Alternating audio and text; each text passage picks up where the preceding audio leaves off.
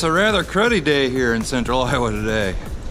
Right now it's about, I think it's about 9 degrees, wind chill. I don't know what the wind chill is. It's supposed to get down, wind chill wise, we're supposed to be 20 to 30 below zero tonight. Wind's supposed to keep blowing the rest of the day. And as you just saw, I turned the heater on in the shop. It is a little cold down here with that wind blowing. I don't know if I'm going to be able to keep it very warm down here. 2,000 years later. So the heater finally shut off. It got somewhat warm in here. Still blowing outside. Right now the wind chill is -12, I believe. Old Mama Kitty's camped out right now. So I don't think I'm going to stay down here and work on the Bronco tonight. May try to come back down here tomorrow. The wind isn't supposed to be blowing so hard and it should stay a little warmer in here. But what I think I'm going to do, or what the plan is right now, first thing I'm going to do is I'm going to cap the ends on this tube that I'm turning into the rear sill, and there goes the heater. Okay, so like I was saying, I'm gonna cap the ends on this tube, which is 3x5, and I got it marked off. I don't know if you can see it or not, but have it marked off here on this. This is part of those floor panels. I've got some more of that over there too. It's heavier stuff than just the sheet metal like I would cut out of the hood or something like that. It's quite a bit heavier, and so that's what I'm gonna use. And I'm gonna weld these up, and then I think this will work. I'm gonna take this, this is for the other side. I'm gonna put some air in that tire again. This is that rocker on the other side with the pillar on it, and so that one should work for the other side. This one was already cut to this size. It doesn't fit 100% perfectly yet, but I'm thinking what I can do is get that up in there like that, cut it off over here where my thumb is somewhere, and then bend it back, and then should be able to bend this forward just a little bit, make it line up up there, and then weld that on down there. So when it gets welded on, it'll look something like that. This will be welded down here on the bottom, and then it'll be welded up here on the top. I don't know if I'm going to fold the back. I don't know yet. Clear over into here, or I may just cut it off right. Yeah, I better do something in there. I'll figure that out when I come to it. But that's my thinking on that right now. Do that on both sides. This side over here, this is cut up quite a bit higher than it is on that side over there, but I think I have enough material to make that work. So I'm going to give it a shot. I think it'll work okay. And it's cooling off in here mighty fast. So I'm going to turn the heater back on. I'm going to attempt to do something down here tonight, but I may just have to call it quits because it's getting pretty darn cold. Well, it is the next day, and I've got the rocket engine heater going over here, trying to get it warm in here. And this morning my wife was going to take her old Tahoe to work because the roads and stuff are still kind of crappy. And wouldn't you know, it wouldn't start. Of course, the wind chill was about 25 below this morning.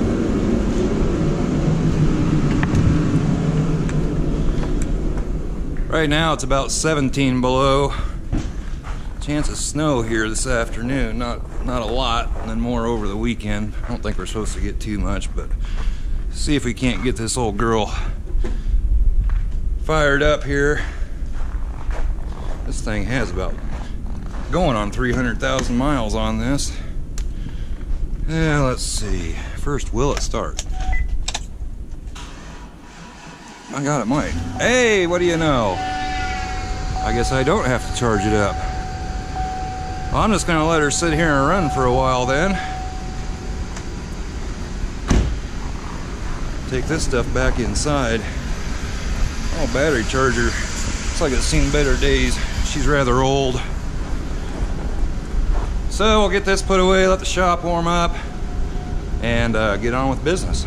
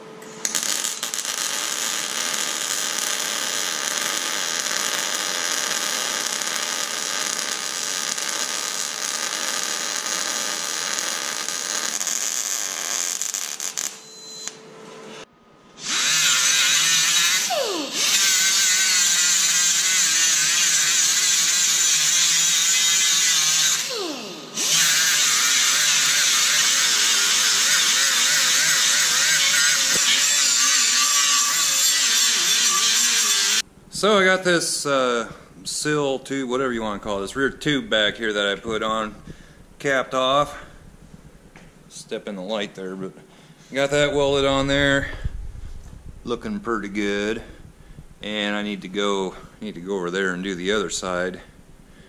And then I think I need to hold off on putting wherever that piece is. I need to hold off on tying this all together quite yet, but it's going to end up being something like that. But I think I need to hold off until I need to patch that yet, and then also need a little bit over here. Get that all done,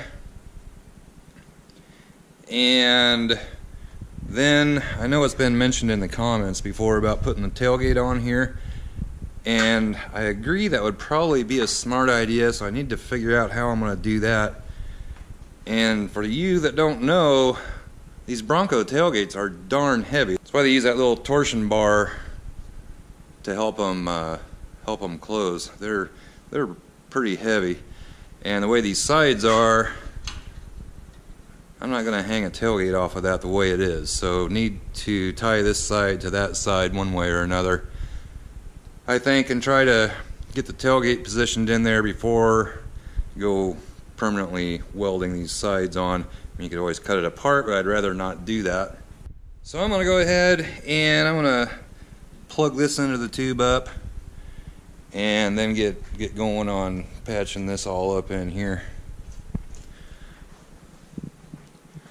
And I just turned the heater off. It's already starting to cool down in here. We're up to a balmy -4 wind chill outside. It's supposed to get down to -16 again tonight. But I do have it warmed up fairly good in here. The heater just kicks on an awful lot. I have it turned off right now, but gonna have to turn it back on here in a little bit.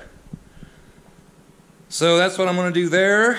And I have yet to see this myself. Just received a shirt today. One of my own shirts. It has the newest design on the back of it. I have a hoodie like this, but I don't have a t-shirt yet. So let's see what these are like. Not bad. Then it has the Fox Shop logo on the front. So a couple different designs. This is on the back of the hoodie I was wearing earlier, and this is the flag one with the Fox Shop down one of the stripes. And there's also another variation. Just has the big Fox Shop logo on the back and the front. Well, the front's a small one, but on the back it's a great big one. Link for that kind of stuff down in the description. And like always, if you have a license plate or anything else that you would like to send into the Fox Shop, address where you can do so, that's down there as well. Channel stickers, those are also down there. So I am going to, like I said, I'm going to go over to the other side and plug that tube up just like that, and then get to patching things up. Just a whole lot of cutting, fitting, well, not a lot of fitting on that, but it all has to be done. Then we'll work on the rest of this floor here, get this patched up. This shouldn't take too long. Once I get the sides welded on, I'm going to come in and we'll weld this all down, and I think we'll be sitting pretty good. Probably need to drill out all these old spot weld places here, so the new quarter panel can use those holes to get welded on. Also got a ton of them along in here that probably need to drill out. Won't take very long to do that. So we're getting there. Slowly but surely, we're getting there. And you can catch more Bronco stuff over at Central Oregon Shenanigans. They have a 78 Bronco they're doing. They just put a lift on it. Has a couple videos on that. James and Kyle over there, they're working on that. And go check them out. I'll link them down below and on the end screen. So that's going to do it for this video. Give it a thumbs up, comment down below, subscribe if you haven't already, and we'll catch you next time. Bye-bye.